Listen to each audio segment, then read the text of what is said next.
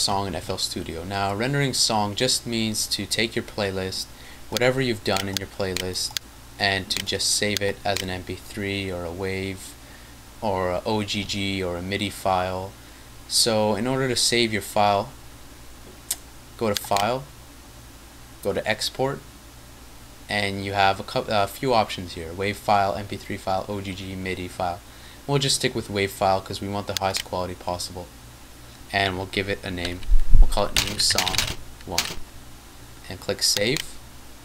And now if you want the highest quality possible, I recommend choosing WAV format. You can also do two. You can do MP3, you can save it as an MP3 and a WAV file at the same time, or an OGG at the same time, but we just want to save it as a WAV file for now.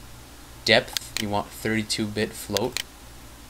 MP3 OGG bitrate, well, that doesn't affect .wav, so we'll just leave it.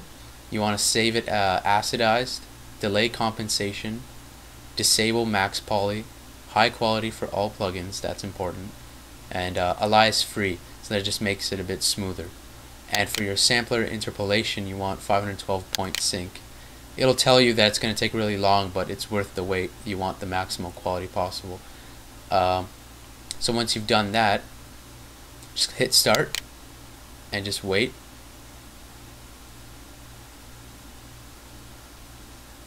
And there you go. It saved the song as new song 1.wav, and it's complete and fully saved. And there you go.